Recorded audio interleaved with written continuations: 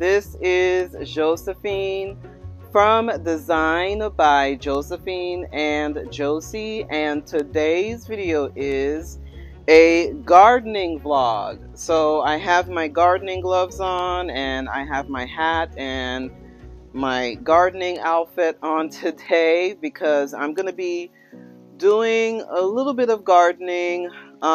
It is really hot outside. It's really hot out here. Of course, it is still summer and it has been raining every single day. But I have decided to go ahead and do this gardening vlog and share with all of you what I have been doing in the garden, particularly in the rose garden. And also I have these beautiful chairs here, these patio chairs that my mom and I have put together and have recovered. And so I'm going to be sharing about the fabric and the other gardening chairs that I am going to be sharing with you that my mom and I have done. So this is going to be a very lovely video, and I'm just going to be sharing with you some gardening updates and share with you the garden, what I've been doing in the garden, and I'm really excited for me to share what has been going on. So before I even get started, I want to say, if this is your first time watching one of my videos, I want to say welcome. And if you are into tablescapes, gardening, home decor, and how to entertain at home, you can definitely subscribe to my channel. It is free. And if you are a returning subscriber and you're watching one of my videos again, I want to say welcome back. And also I do want to mention for you to click the like button on this video. It really helps if you click the like button, so that way more people will get to see my video and YouTube can push out my video for other people to discover my YouTube channel. And also leave a comment down below. Are you doing some gardening right now? Is it too hot for you to go outside? What kind of flowers do you have in your garden, and what type of garden do you have? Do you have a balcony garden or a patio garden or a backyard garden like I have right here? So anyways, let me go ahead and get started in today's video.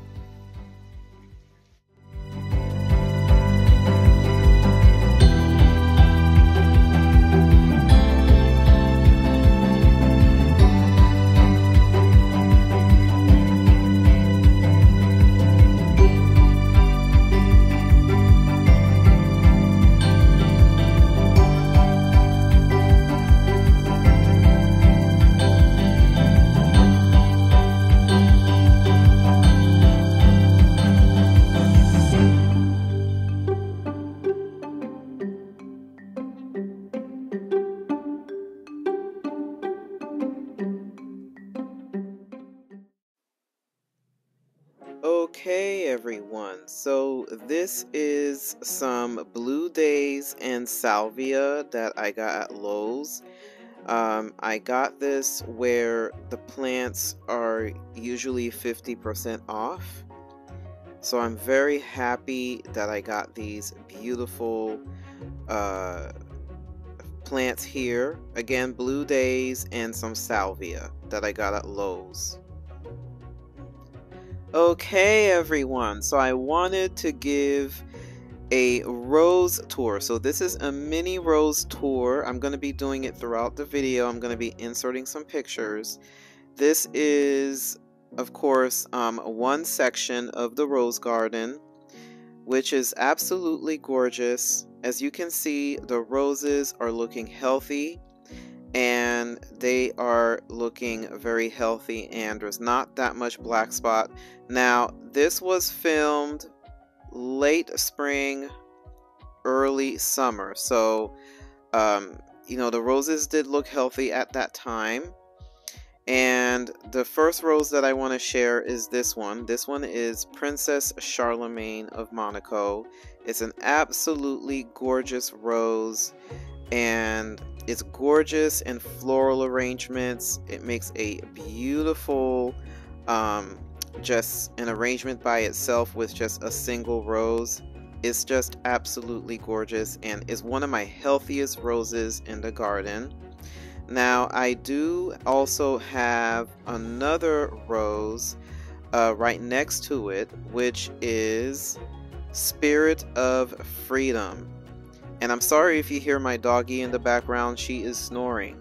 So anyways, so I do have Spirit of Freedom here, which is a climber, and it is a David Austin rose, and it is just gorgeous, and it is growing. There's new shoots, as you can see, and right now it has put on some new canes, and it is just looking absolutely gorgeous as well. So again, this is the time when the roses look the healthiest in my garden. Right now, because of the rain that has been falling every single night almost, and because of the heat, the rose blooms are really small, and then also I do have black spot. I have mentioned that throughout the video that I do have black spot, and there is a product that I am using. It's a fertilizer that I am using to kind of help with the black spot. And if I did not use this product, I think I would have more issues with black spot. I do have a little bit of black spot right now, but if I did not use this product, it would have gotten worse. But I am going to be talking about the product later in the video, but I just want you to admire the beauty of just the roses and the blooms, and I'm just really happy.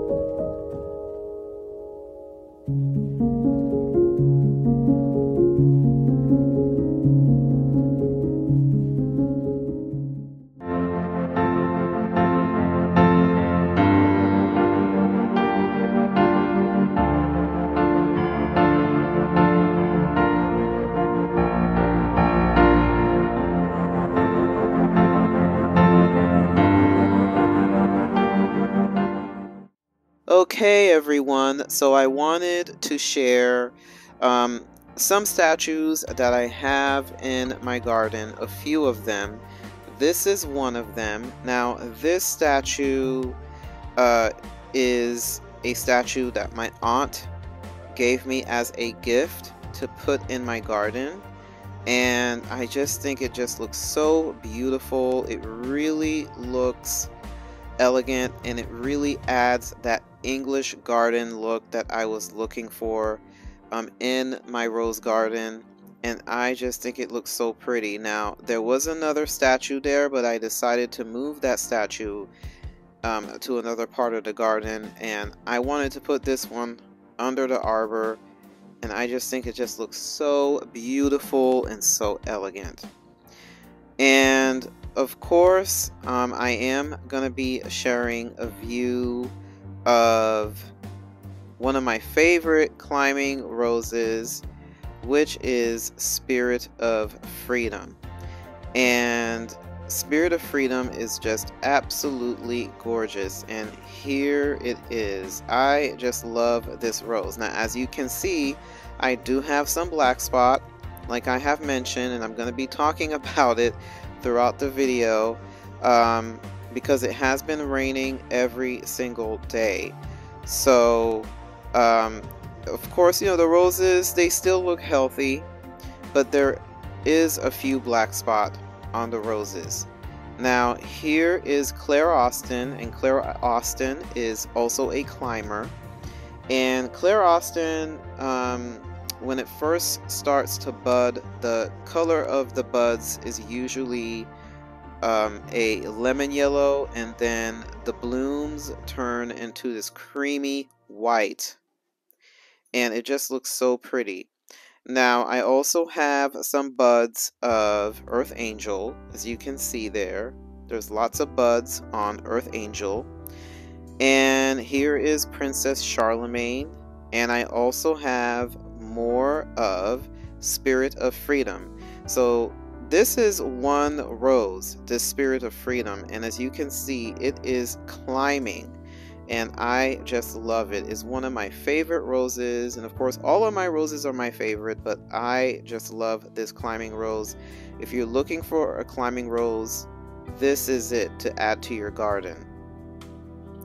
Now moving along to the garden statues, the other garden statues. So I did do a video on these two statues that my mom and I got for free. Yes, you heard me correctly, okay?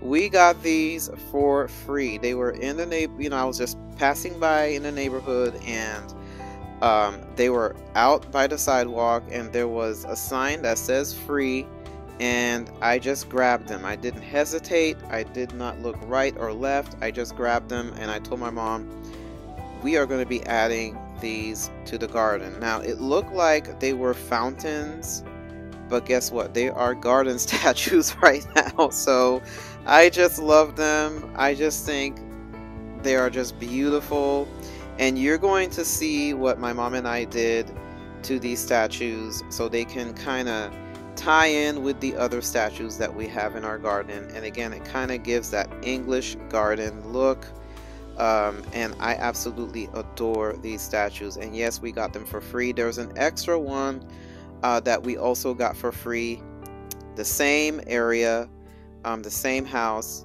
The next following day there was another statue, so I'm going to be sharing that statue as well.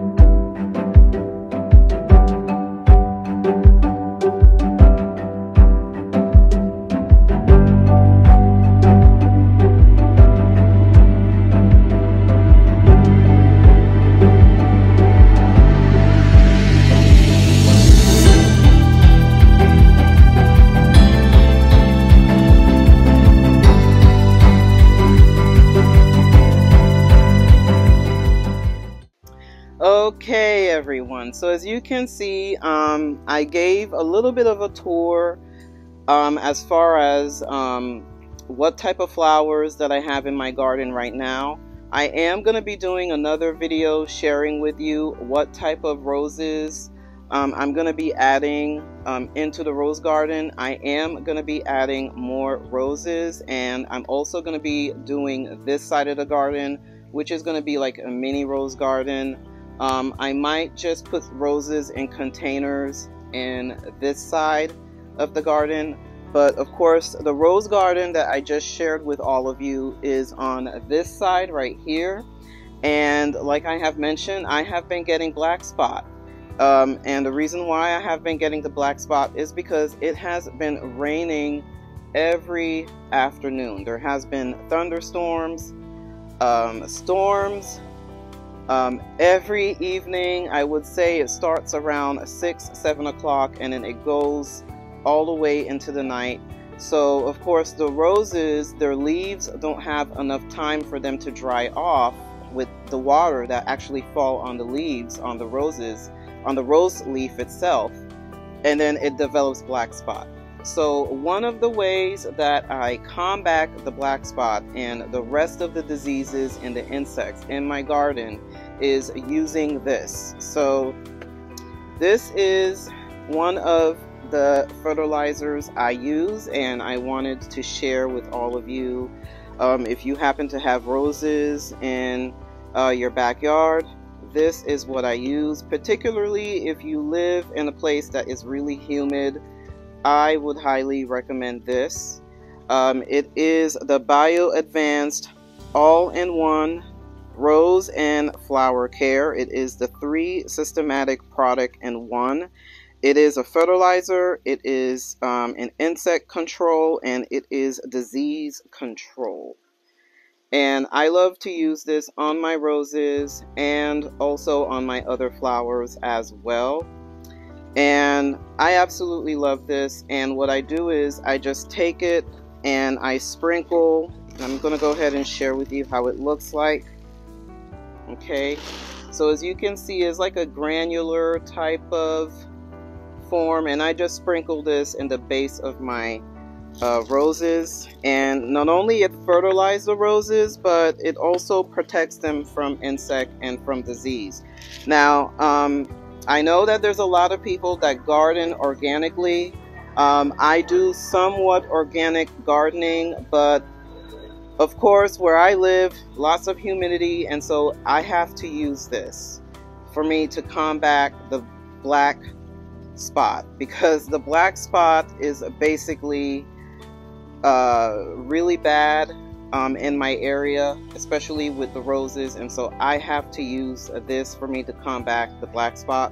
But I would highly recommend this. Now if you do garden organically, there's neem oil and there's other products that you can use organically to protect your roses from insect and disease. But again, I highly recommend this. And again, if you don't want to use this, that is fine. You know, every gardener is different. I don't mind using this in my garden.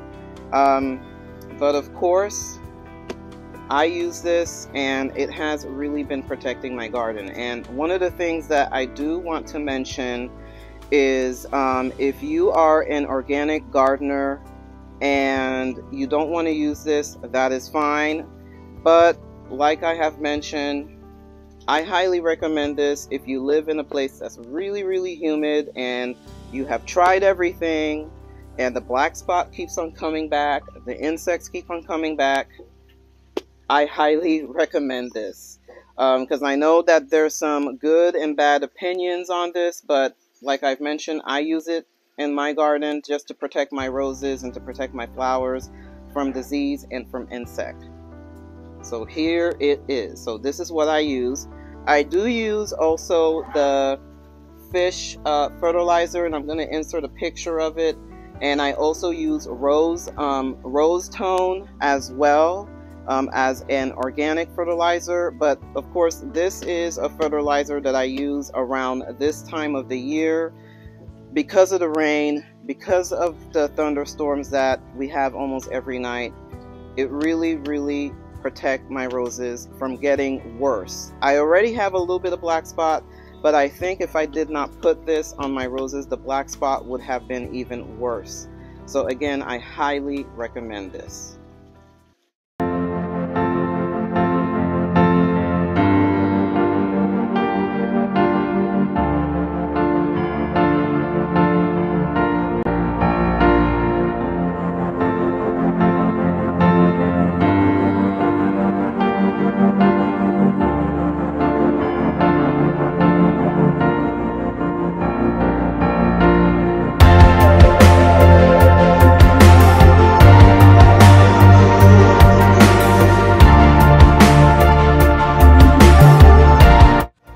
Okay everyone, so this is the beginning of the rose garden.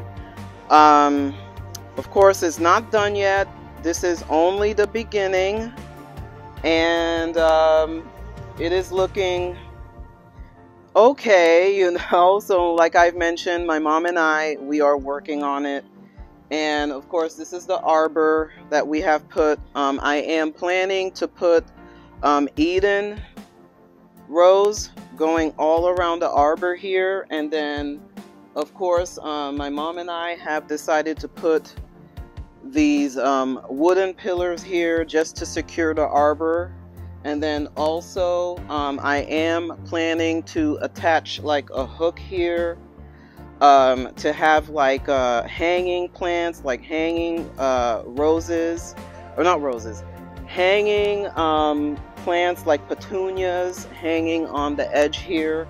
So that is my plan for this section towards the end here. And so yeah, I wanted to add Eden all here. Now I do have 2 Edens here. I have one here and I have one on this side.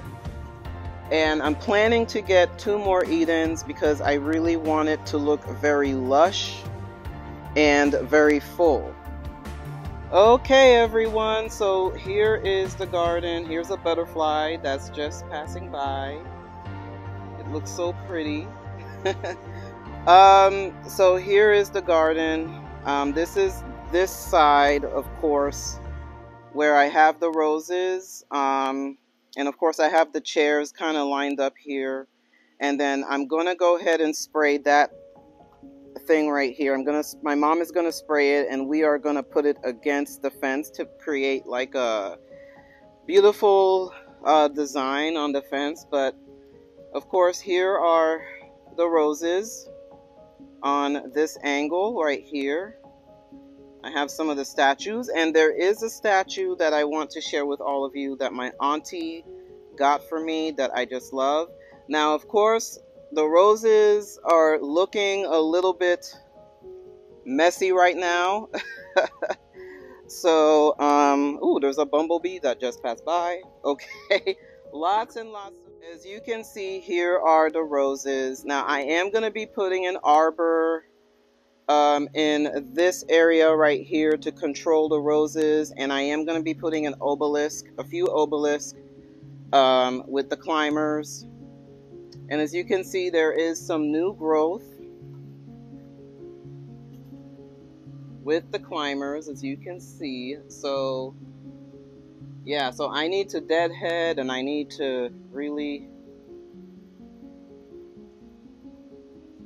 control all of the climbing roses. But I wanted to share this beautiful statue that my auntie got me.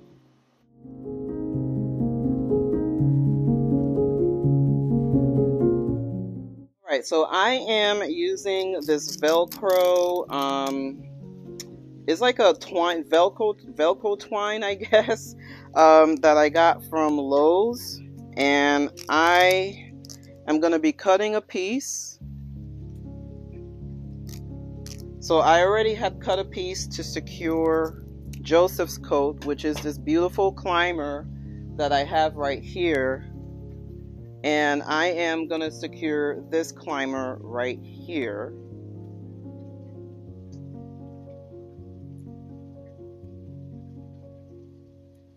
Now this climber is from Proven Winners. I think it is called Lilac Days. I'm going to go ahead and put the name of it somewhere in the bottom here so you can see. And I'm going to insert a picture of it. It is gorgeous. It is a beautiful climber. And of course, this is Joseph's coat. And so they're both just going to go ahead and climb up. They're in a pot, and I want them to kind of climb up and fill the arbor here. It's just going to look so beautiful.